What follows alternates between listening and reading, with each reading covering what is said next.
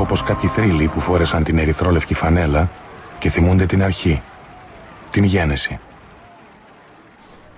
Ο Ολυμπιακός ιδρύθηκε το 1925.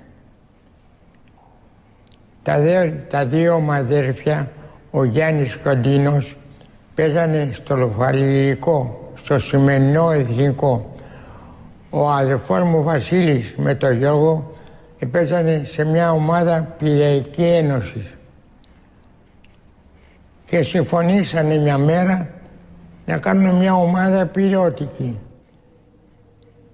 Και πήγανε σε μια ταβέρνα του Μοίρα, λεγότανε. Εκεί βρεθήκανε τα 4 μου αδέρφια, ένας καμπέρος πλοίαχος, ένας άλλος αδερφός του πιλότος, ο αδερφός μου ο Γιάννης και ο Μανουσκος. Και βγάλαν απόφαση και είπε ο αδερφός μου ο Γιάννης, εγώ στο Κέμπριτζ φοράγα το κόκκινο άσπρο. Να το κάνουμε κόκκινο άσπρο. Συμφωνήσανε. Και πετάγεται ο καμπέρος, ο πιλότος ή ο ναύαρχος, ένα από τους δύο, να το βγάλουμε, λέει, του Ολυμπίου, του Ολυμπιακού. Ολυμπιακούς αγώνα, το κεφάλι που είναι. Το βγάλουμε συζητήσεις, έτσι, Ολυμπιακό. Και από εκεί βγάλανε το Ολυμπιακό.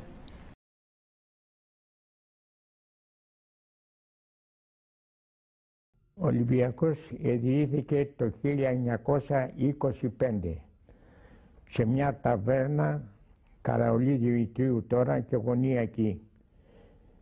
Την ίδρυσαν τα αδέρφια μου, ο Γιάννης, ο Ντίνος, ο Βασίλης, ο Μανουσκος, ένας Λότος και ένας Καμπέρος.